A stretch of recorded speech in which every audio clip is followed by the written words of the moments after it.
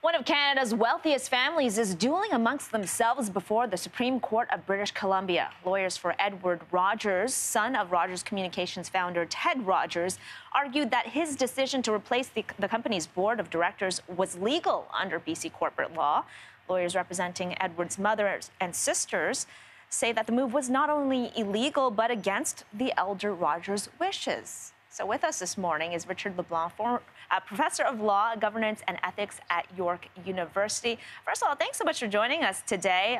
Really dramatic story that is unfolding. Let's bring everyone up to speed. So Edward Rogers, he was ousted as the chair of Rogers Communications after unsuccessfully trying to remove CEO Joe Natale. He then used his power as chair of the family trust to replace the company's board of directors with his own people and reinstall himself as chair of Rogers Communications. So the family is saying that this is all going against what Ted Rogers wanted. Explain that for us. Well, Ted Rogers wanted consultation. He wanted a shareholder meeting, and he wanted rotation of the chair. None of that has occurred. So Edward Rogers is hanging his hat on a section of the BC statute that enables a resolution in lieu of a meeting to replace directors. The BC statute is defective. None of the other statutes across Canada or the federal statute has that provision. You must replace directors at an annual meeting. So much of yesterday was whether a meeting should occur or not. One lawyer said if he's allowed to do this, he meaning Edward Rogers, what's to prevent him from doing it again and replacing more directors?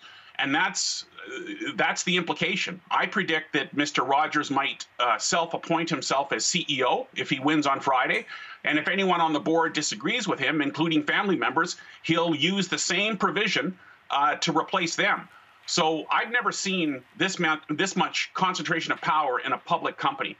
It's unprecedented. Right, and let's talk a little bit about that, because Edward Rogers, his lawyers are saying that this comes down to whether or not the move to replace a board of directors is legal under BC corporate law. This is a publicly traded company. You have Class A shares, Class B shares. The Class A shares, 97.5% are controlled by the Rogers Control Trust. They have the voting rights. The B shares own about 70% of the company and do not have voting rights. So how does this all make sense? It doesn't, because what you have is one person controlling 97%. And that 97%, as you point out, is only 29% of the total equity. So I predict what could happen is institutional shareholders might launch an oppression remedy, or even family members. And oppression means if the interests of any shareholder is disregarded.